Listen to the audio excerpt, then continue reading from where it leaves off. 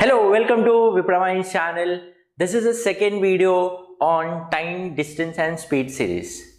आज इस सेशन में हम देखेंगे वेरी मोस्ट इंपॉर्टेंट क्वेश्चन जो बहुत सारे कॉम्पिटिटिव एग्जाम्स में आते हैं. So it's very simple but it's very important question.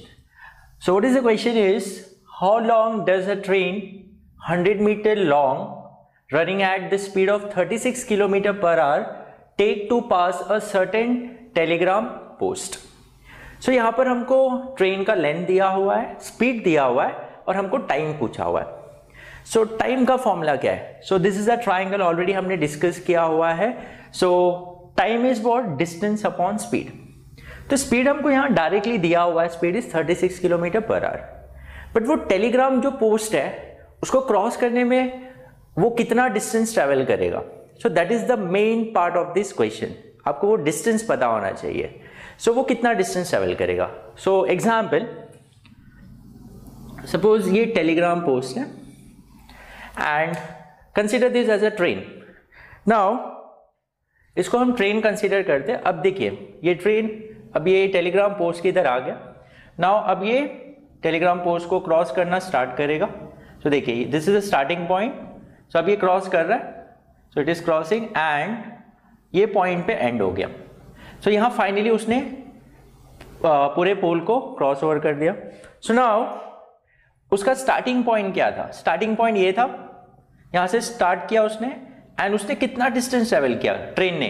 तो देखो ये यहाँ स्टार्टिंग पॉइंट है, अब ये क्रॉस कर रहा है एंड फाइनली यहाँ क्रॉस ओवर कर दिया उसने. सो उसने यहाँ से स्टार्ट किया था क्रॉस करना और यहाँ आके खत्म किया. सो उसने कितना डिस्टेंस ट्रेवल किया? इतना डिस्टेंस. और ये डिस्टेंस देख रहे हैं आप किसके बराबर है? So this is nothing but equal to the length of the train. Train का जितना लेंथ होगा उतना ही वो डिस्टेंस ट्रेवल करेगा. अब यहां पर हमको ट्रेन का लेंथ कितना दिया है? 100 मीटर. ट्रेन ज्यादा बड़ा होगा तो ज्यादा डिस्टेंस ट्रेवल करेगा. फॉर एग्जाम्पल ये ट्रेन है, अब यहां से वो क्रॉस करना स्टार्ट किया एंड देन क्रॉस कर रहा है एंड फाइनली क्रॉस किया इसने यहाँ पर. तो उसने यहाँ से स्टार्ट किया था और यहाँ एंड हो गया, मतलब यहाँ आके ये. तो इसने कितना डिस्टेंस ट्रेवल किया? इतना. So that is the length of the train. तो यहाँ लेंथ ऑफ द ट्रेन ज्यादा है तो ज्यादा डिस्टेंस ट्रेवल करेगा. लेंथ ऑफ द ट्रेन कम है तो कम डिस्टेंस ट्रेवल करेगा. तो ये केस में length of the train is 100 metre. तो वो क्रॉस करने में, ये पोल को जब क्रॉस करेगा तो कितना डिस्टेंस ट्रेवल करेगा? 100 मीटर. सो डिस्टेंस यहाँ पर जो होगा, distance will be nothing but equals to 100 meter. So this is a very important part of this question. यहाँ पर ही लोग रॉन्ग करते हैं.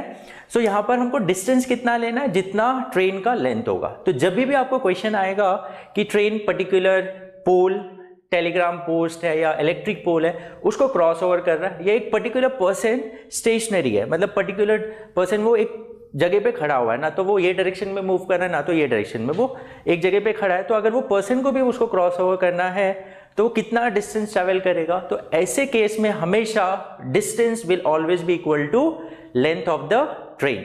तो यहां पर क्या आएगा? Distance is 100 metre.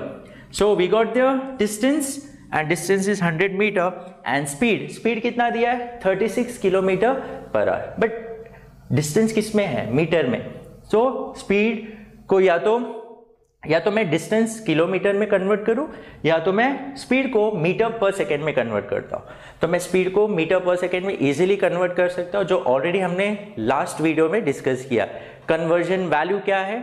If you have to convert from kilometre per hour to metre पर second, you have to multiply that value by 5/18.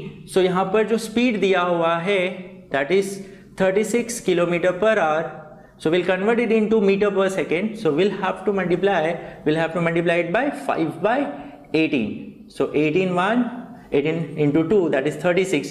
Now 2 into 5 is 10. So it will be get converted into meter per second. So the speed of the train is 10 meter per second and the distance covered is 100 meter.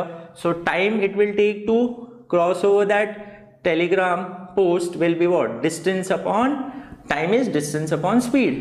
So distance 100 divided by speed is 10. So it will be equals to 10 seconds. So it will take 10 seconds to cross over that telegram post. So this is how you can solve such type of question. It's very easy. The main part of this question is just to find out the distance it has covered, and it is always equal to the length of the train. And in that one thing is you have to remember that कि जो Telegram post होना चाहिए that is it's a single line, और stationery person वो person ये direction या ये direction में मूव करते नहीं रहना चाहिए, क्योंकि वो पॉइंट ऑफ जब वो पॉइंट दिया आपको रहेगा तो उस टाइम पे हम रिलेटिव स्पीड लेंगे. बट ऐसे टाइप के क्वेश्चन में एक सिंगल पोल है या स्टेशनरी पर्सन है, तो ऐसे टाइप ऑफ क्वेश्चन में हम ये कॉन्सेप्ट अप्लाई करेंगे. Hope you have understood. अगर आपको अभी भी कोई भी क्वेरी होगा या कुछ भी डाउट होगा, you can write in the comment section, and we are going to come with the more number of examples of this type of questions. Thank you.